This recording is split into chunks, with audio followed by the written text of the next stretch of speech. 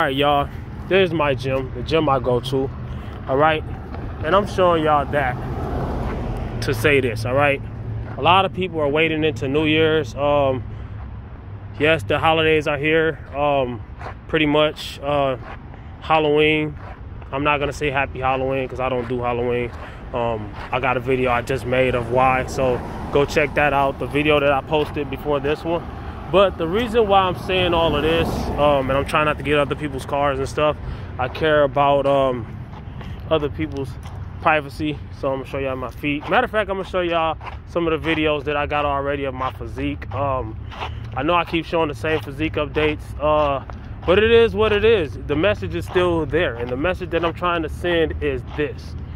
All right, don't wait until New Year's unless you want to. I mean, but if you choose to go the route that I'm trying to say, you can celebrate your holidays or whatever. You do your research and ask me why I don't celebrate holidays if you want. I'm free to tell you.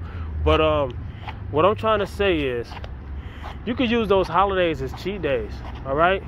You just ate a whole bunch of candy on Halloween, carbs, sugars, whatever. It's calories in, calories out, regardless of what nobody thinks. But you can have what you want. Carbs do not make you fat.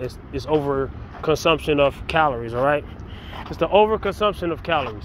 It's not the carbs, all right? So I say that to say this, all right? Thanksgiving is a month away from Halloween. Christmas is a month away from Thanksgiving. New Year's is only a few days from Christmas. Cool. That's the only one that's close. But still, though, I mean, you're gonna overeat on most people. I don't know you from a can of paint, but most people are going to overeat on turkey, ham, dressing. Some people want to eat chitterlings, or whatever you want to call them. I don't eat those, but I don't eat a lot of stuff.